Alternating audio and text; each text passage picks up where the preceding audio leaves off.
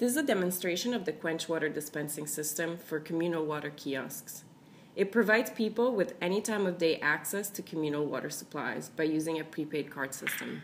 The customer would approach the kiosk, put a container down, start the system by pressing the start button, and when ready, open the faucet and the flow would start. The kiosk automatically keeps track of how much flow is being dispensed and how much credit is left on the card. When you're ready, you can just close the faucet, take your card, and the system stops. When the credit is depleted, the customer can go to a local vendor or an attendant to reload credit on the card. The local vendor can use a smartphone to put credit on the card, and he can just put 5 liters on the card, and now the card will be reloaded.